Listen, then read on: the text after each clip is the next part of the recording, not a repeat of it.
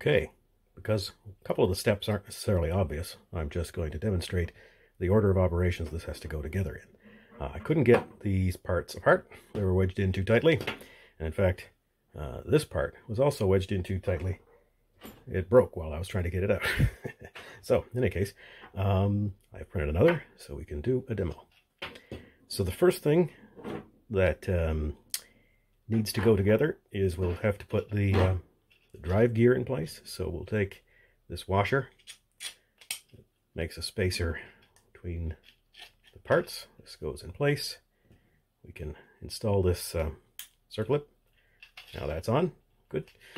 Okay, next step. This piece just goes, there's a little divot, and the tip of this needs to align with that.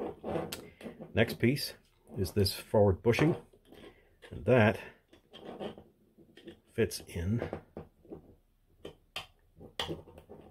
and forms a space. That went in pretty easily for me there, but I had to pound it in the first time I had it together. If you're going to glue anything on this, it'll be this little piece right here. You want to make sure that it's affixed into there. I haven't put the glue on now because I wanted to demonstrate putting it together. Anyway, last piece is the spindle. And since that's a taper fit into the driven gear, that 10-tooth gear, give it a little whack and seat it. And now it's all one piece. So we can insert a drill bit,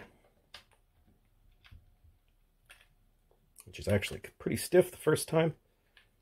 I made the hole pretty tight tolerances because I figured it's only going to be potentially getting looser in future, so might as well start it out tightly.